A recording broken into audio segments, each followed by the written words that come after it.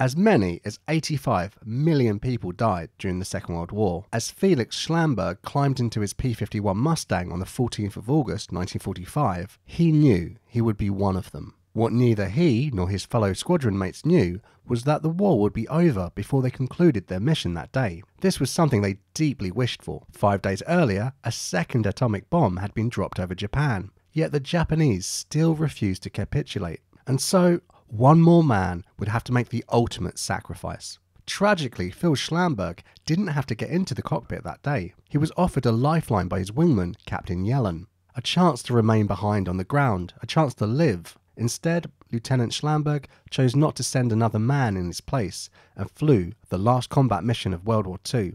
He would never be seen again. Felix Schlamberg, Philip or Phil to his friend, and Feli to his family, grew up in a Jewish-American family in the heart of Brooklyn. The Schlambergs lived in extreme poverty, raised by a single mother living in a one-room apartment. To make additional money for food, the Schlamberg kids would sell ice cream to tourists on the beach, something they were detained for numerous times by the police. But despite their humble and hoodlum origins, the 8 children were no fools. The family excelled at school. Phil Schlamberg would graduate high school in the top 99th percentile of his year. Many of his siblings would also graduate as valedictorians. Schlamberg had plans for and was accepted to attend college. He didn't have the funds to go, and the events of December 7th, 1941 meant he would never have the time to raise them. In 1942, Schlamberg enlisted in the Army Air Corps. He's reported as having one of the highest scores ever on the entrance exam, which allowed him to pick any role he wanted. Phil wanted to be a fighter pilot. Schlamberg would ultimately find himself attached to the 78th Fighter Squadron, where he met Jerry Yellin, his future partner, in the skies of the Pacific. Yellin, also of Jewish heritage, had also enlisted on his 18th birthday in 1942. He almost didn't make it in. Despite being able to pass the college equivalency exam and proving his mental ability to fly complex modern aircraft, his physical ability was in question. Failing an early eye exam by a small margin, the doctor sent him back with instructions on how to rest his eye for a follow-up and final assessment in a few days' time. Rather than remain in a dark room gorging himself on carrots for several days, Yellin asked his mother for help. Serving in a local recruitment centre, Mrs. Yellin was able to borrow an eye exam chart, which her son then learnt by heart. He was in.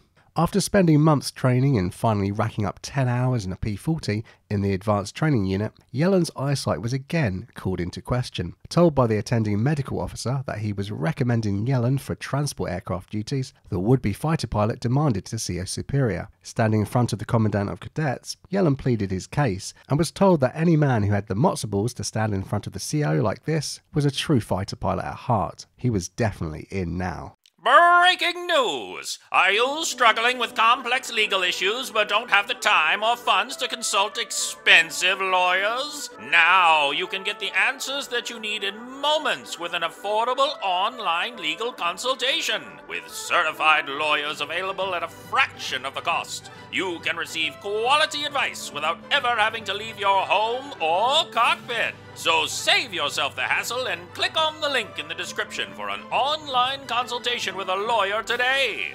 Now we return to your scheduled program. Spending just over 2 years of training and having joined the 78th Fighter Squadron in Hawaii, Yellin, along with other pilots, including Schlamberg, were finally deployed. Setting sail for the recently captured Marianas Islands in December 1944, pilots and their new P-51s would finally meet the enemy, who had attacked their country 3 years before.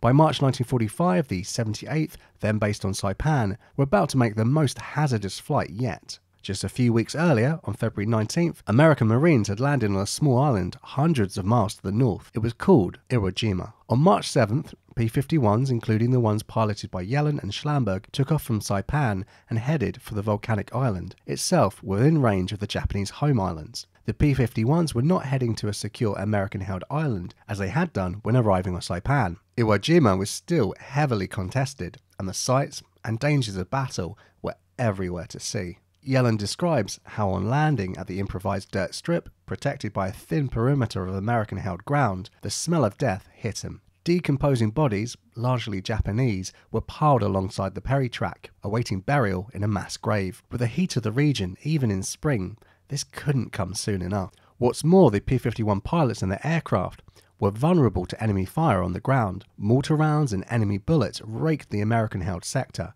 seeking out victims. As soon as they popped their canopies, and even before the engines had wound down, entrenching tools were thrust into the pilots' hands and they were told to dig. This was easier said than done in the volcanic ground, which only became hotter the further you dug into it. The Japanese had been digging too.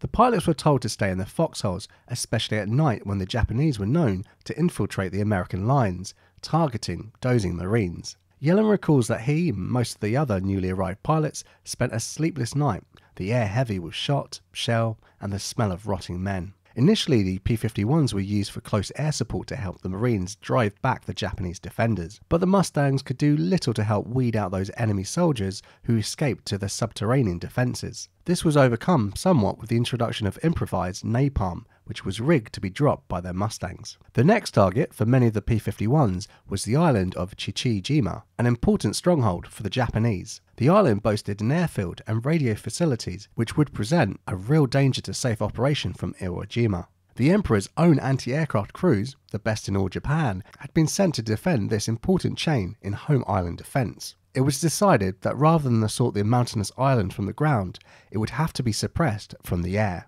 The island has become synonymous with the depravity of Japanese troops. In what would become known as the incident, competing Japanese officers served up the livers of 8 captured US airmen as delicacies in a sinister soiree. President George H.W. Bush, then an Avenger pilot, narrowly escaped a similar fate. Being taken alive or dead on the island was a fate no American wanted to face. Indeed, when Richard Henry Schroebel was shot down over the island on July 3, 1945, he ran into the surf and took to his dinghy in a bid to escape the Japanese. Overhead, his squadron mates tried to defend him from the air, while another squadron of P-51s was diverted to the area to support them. A B-17H Flying Dutchman was also dispatched to the area, where it could drop a larger lifeboat into the water. Under the concentrated fire of the Japanese defenders for several hours, Schroebel was killed while climbing into the Higgins boat. Rather than letting his body fall into the hands of the Japanese, his squadron mates opened fire on the boat and sent it and Schroebel to the bottom. US pilots were no safer on their own island of Iwo Jima.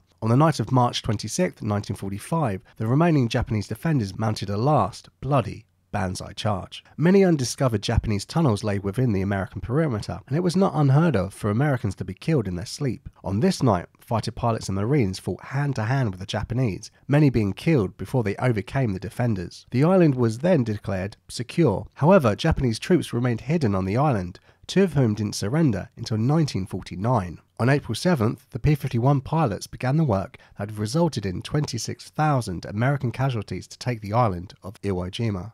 The Mustangs had the range to fly very long escort missions over the Japanese homeland, covering B-29s based on the Marianas Islands. This was by no means an easy task. The first enemy was the weather. Sudden and violent storm fronts could materialize in the region, which could easily lead to the loss of American single-engine aircraft. Next came the Japanese. Although significantly weakened over the previous years, they were not defeated yet. Fighters and flak were real threats to both Mustang and Super Fortress. Although famed as the premier long-range fighter of World War II, the P-51 was also, it could be argued, a poor choice for these types of missions. A bullet in the wrong place could down a Merlin-powered Mustang in minutes, whereas a radial engine-powered P-47 might happily make it back to base. Indeed, on April 12th, Major Jim Tapp had lost a wingman during an attack on a Kawasaki Ki-61 Tony. Shadowing Tapp closely, First Lieutenant Fred White experienced catastrophe when Tapp's own spent cartridges made it into his engine. Over the Japanese mainland, the 2 Mustangs headed out to sea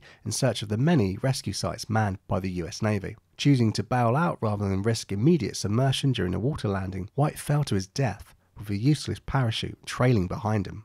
Stories like this reveal the real danger of operating a P-51 over the ocean. It was impossible to ditch one in the sea and float for more than a second, and now even bailing out didn't guarantee survival. In June 1945, Curtis LeMay took command of the bomber force attacking Japan. He immediately switched to a night bombing offensive, which left the P-51s at a loose end. Their new mission would echo their comrades in Europe, as they were sent to attack the Japanese on the ground, wherever they could be found. Then the world changed. On August 6, 1945, at 8:15 a.m, the crew of Enola Gay dropped the first atomic bomb on Hiroshima. Schlamberg and his comrades, some of whom were with Yellin attacking targets over Tokyo that morning, thought this must signal the end of the war. When no peace came, a second bomb would be dropped by the crew of Boxcar 3 days later in Nagasaki. The mood among the aircrew on Iwo Jima must have been ecstatic. The worst war in human history was tantalizingly close to an end. Some must have thought they would never have to fly their aircraft in anger ever again. In Japan, a struggle was breaking out. There were those in the military command who desired a quick end to the war to preserve their country and citizens. Others could not support surrender and thought that every citizen should fight to the last breath. A military coup was even launched in these last days by those who wanted to continue the fight. The Allies, though determined, did not want to conduct an invasion of Japan. It risked another 1 million Allied lives, and perhaps months more of needless combat. During this desperate time between war and peace, the men of the 78 Fighter Squadron were called into the briefing room. It was August 13th, 4 days after 35,000 citizens had been obliterated by the Fat Man bomb, though more had perished during the firebombing campaign of the previous weeks. The pilots were being sent on a mission the next day. Despite all being brave volunteers dedicated to their nation's cause, there must have been some feeling of, is it worth it? They were assured that if a surrender was received, the code word Utah would be sent out to recall them. Even so, it's at this moment that Phil Schlamberg turned to Jerry Yellin and calmly told him, "I'm not coming back from this one." Yellin was taken aback, but not unfamiliar with pilots predicting their own death. They were often right, and usually this sort of premonition became a self-fulfilling prophecy. Wanting to protect Schlamberg from himself, Yellin conspired with their superior, Major Jim Tapp, to have the New Yorker grounded for the mission. Tapp agreed that Schlamberg should see Doc Lewis and then be declared unfit for operations. On delivering this fortunate news to the stoic Schlamberg, Yellin felt sure he would be saving the young pilot's life. Schlamberg refused point blank to allow another man to assume his fate and requested to remain on the mission. Yellin tried to break the air of doom around his wingmen by reminding him of two things. Firstly, the war would more than likely end before they made the long journey to the Japanese coast. They would surely hear Utah, the abort code word, and be able to turn back. Secondly, even in the hostile sea below, there were teams of air-sea rescue aircraft and ships on hand to pluck them out of the drink should they have to ditch. All Schlamberg had to do was stick to Yellin like glue and he would bring him home. Arriving over Japan, the pilots being led by Yellin had not received a recall signal and so began their strafing attacks on a Japanese airfield. Yellin was sure to keep a close eye on Schlamberg, who never left his wing. After attacking yet another target, another pilot warned Yellin that he was dangerously close to the 90-gallon minimum fuel needed to return to Iwo Jima. As the flight turned for home, Schlamberg was still on Yellin's wing. Crossing the coast, the P-51s hit cloud, which was common for the region. 4 Mustangs flew into it. Only 3 made it out the other side. Phil Schlamberg had vanished. His aircraft and remains were never found. Was it flak, a Japanese fighter, or just pilot error? What happened to him has never been confirmed, but he will forever remain the last US serviceman to be lost in combat during World War II. Sadly, even before the P-51s had reached Japan, that nation had surrendered and the war had been officially over for hours when Schlamberg fell. Yellin never forgot his wingman, nor the other 2 he lost during the war. The 19 missions he flew and the 16 pilots he lost stayed for him for years as he struggled with undiagnosed PTSD. In the years that followed, Yellin would befriend Michael, Phil Schlamberg's brother, whose daughter would marry a Danish architect, eventually having 4 children, one of whom is the actress Scarlett Johansson. Scarlett would be a vocal support of Jerry Yellin's organisation set up to help servicemen and women suffering from PTSD, using the very techniques he used to overcome his own condition. Jerry Yellin would strive to spread a message of peace and reconciliation. His own son moved to Japan, married a local woman, the daughter of a Japanese kamikaze pilot, and gave Jerry 3 Japanese grandchildren. In Jerry's eyes, his love for them was no different than for his American-born grandchildren. In 2015, Jerry Yellin travelled to Iwo Jima with other veterans to mark the 75th anniversary of the battle. He was the only pilot present and stood there to represent the men he had seen lost, including Phil Schlamberg. As you've made it this far, why not give the video a like to help it spread to others? If you enjoy the videos I make, then consider supporting me in any way you can. The easiest way to do that right now is to leave a comment below and watch the next video I've made for you on screen now. It's a good one.